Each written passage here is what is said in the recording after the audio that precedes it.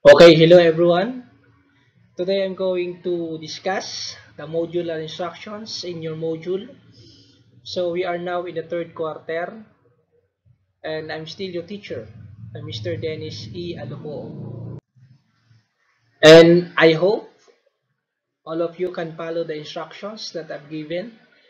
And I hope also all of you can pass all the outputs that I need. Okay?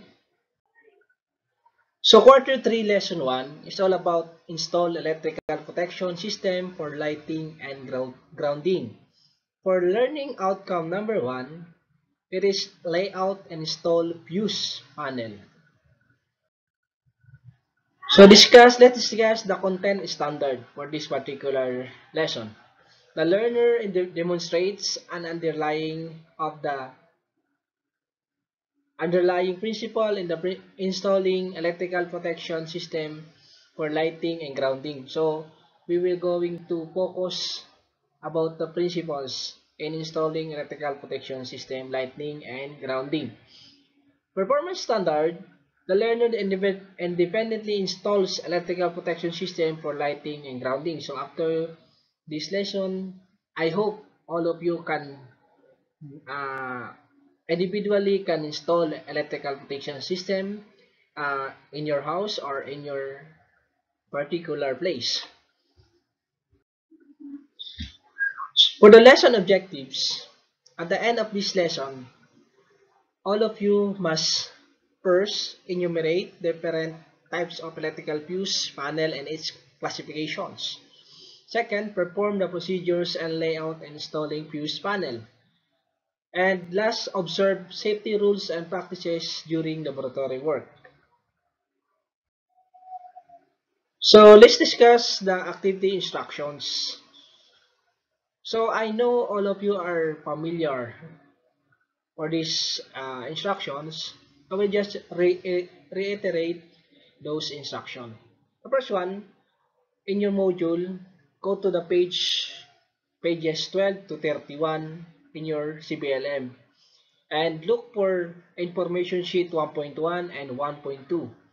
You must read and understand for this particular information sheets. Okay, it's all about fuse panel, descriptions, types, and second, planning and preparing for installation of fuse panel.